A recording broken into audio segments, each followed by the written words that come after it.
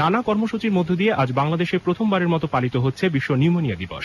প্রধানমন্ত্রীর স্বাস্থ্য বিষয়ক উপদেষ্টা অধ্যাপক ডাক্তার সৈয়দ মুদাসসির আলী জানিয়েছেন, নিউমোনিয়া সহ বিভিন্ন ঘাতক ব্যাধি থেকে মুক্ত হতে পুরো দেশকে স্বাস্থ্য বলয়ের মধ্যে আনতে কাজ করে যাচ্ছে সরকার।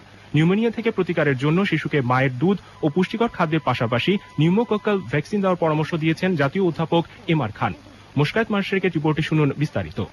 বিশ্বের অন্যান্য দেশের সঙ্গে তাল মিলিয়ে বাংলাদেশে প্রথমবারের মতো বিশ্ব নিউমোনিয়া দিবসের কর্মসূচির অংশ হিসেবে সকালে জাতীয় প্রেস ক্লাবের সামনে থেকে বের করা হয় এক বর্ণাঢ্য র্যালি।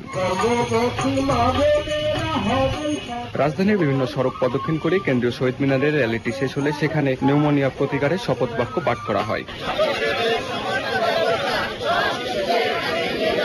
পরে রাজধানীর একটি হোটেলে আয়োজন করা হয় আলোচনা সভার। এ সময় সাংবাদিকদের প্রশ্নের জবাবে জাতীয় অধ্যাপক এমআর খান জানান, ঘাতক ব্যাধি নিউমোনিয়ায় আক্রান্ত হয়ে প্রতি বছর বিশ্বে প্রায় 50,000 শিশু মৃত্যুবরণ করে। শিশুদের প্রয়োজনে অন্যান্য 6টি টিকার পাশাপাশি বাংলাদেশের জন্য উপযোগী নিউমোকক্কাল ভ্যাকসিন টিকা উপযোগিতার কথা তুলে ধরেন তিনি। বাচ্চাদের যে 6টা দেওয়া হয় তার মধ্যে এটা নেই, কিন্তু সেটা একান্ত জরুরি। সরকার এখন আমরা প্রস্তাব দিয়েছি, আশা করি শীঘ্রই হয়ে যাবে। এত বেশি দাম না। নিউমোকক্কাল ভ্যাকসিনে অনেক ভ্যারাইটি আছে, কিন্তু আমাদের দেশে যে টাইপের নিউমোনিয়া হয় তার এগেইনস্টে প্রোটেকশন দিতে হবে। প্রধানমন্ত্রী স্বাস্থ্য বিষয়ক উপদেষ্টা ডাক্তার সৈয়দ মুদাসসির আলী সাংবাদিকদের কাছে জানান, নিউমোনিয়ায় শিশু মৃত্যু প্রতিকারে সরকার বিভিন্ন উদ্যোগের কথা।